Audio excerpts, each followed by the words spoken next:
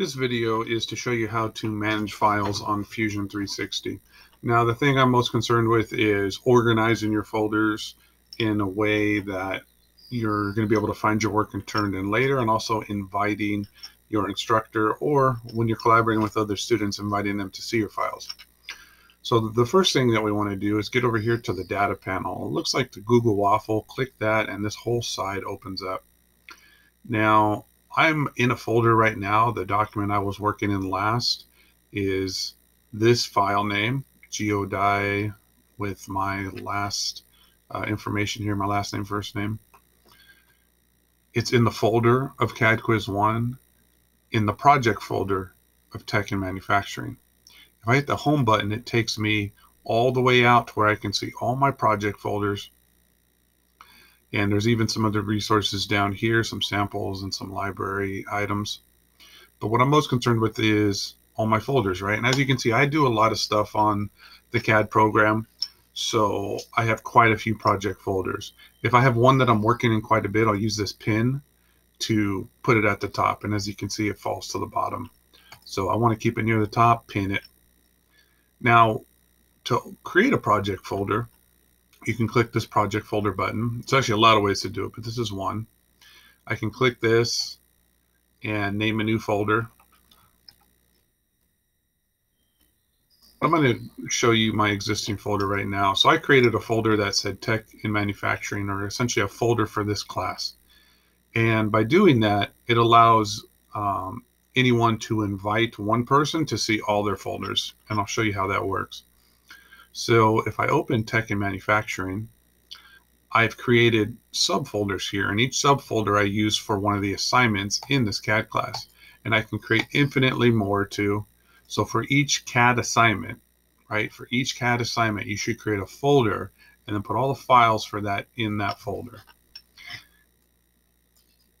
To invite someone to see your project folder, what you need to do is click on People and type in their email address. This is the email address you're going to want to use to invite me, your instructor. You can also invite anyone that has access to Fusion 360, and they'll be able to see your file. Now, when you create your project folder and invite me to that, if you do it as a class folder, I'll be able to see anything you put in here. If your project folders are only per assignment, then you're going to have to invite me to each assignment that you create. And each time you have to make sure you put in my information correctly. I have had students in the past that transposed a couple digits, a couple letters in my email, and it didn't work. So please be sure that you're getting the correct email address. Now, that said, be very careful about when you're saving assignments and putting them in the right place. If I have this project folder and this subfolder selected, when I go to save a file, it will automatically bring that location up as the place I want to save it. But let's just say I want to save it somewhere else. I can open this and I can select from any of my other project folders and any subfolders any subfolders that are inside there. Now, say I have all this stuff and I need to organize it, or I don't want to save it in this big mess. I can create a new folder, and it will create a folder inside my project folder. I can create new project folders here, but the main thing we want to focus on is creating folder organization based on assignments. I know I've said that 3 times because it is that important. You do not want to be one of the students that does really good work but doesn't organize stuff, and when it comes time to turn it in, they can't find their work. That is the most frustrating. Just take a few extra minutes and make sure that you always name and place your files in the correct folders as you're creating them.